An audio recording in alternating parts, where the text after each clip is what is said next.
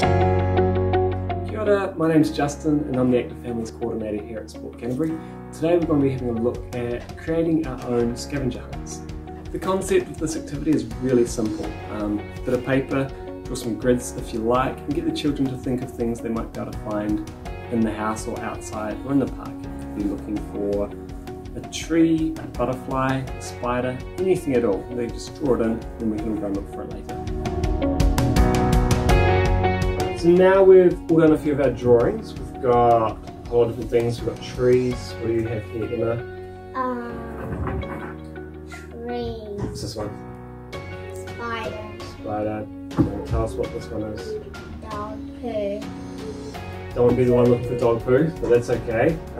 There's a few different ways you can do it. You can do one together as a family. Because we've all drawn our own, we might today pass them around and we'll work through one each. We'll give it a go.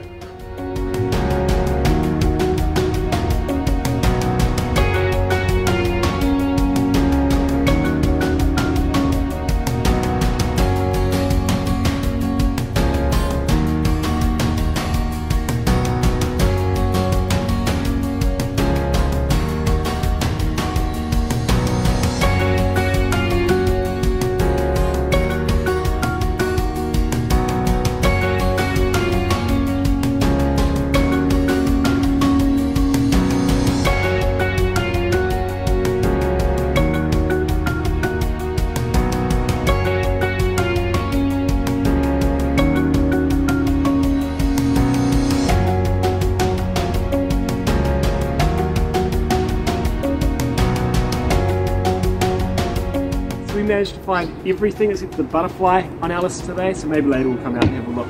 Remember, this could be used inside the house, outside the house, off to the park, wherever you want. Good luck.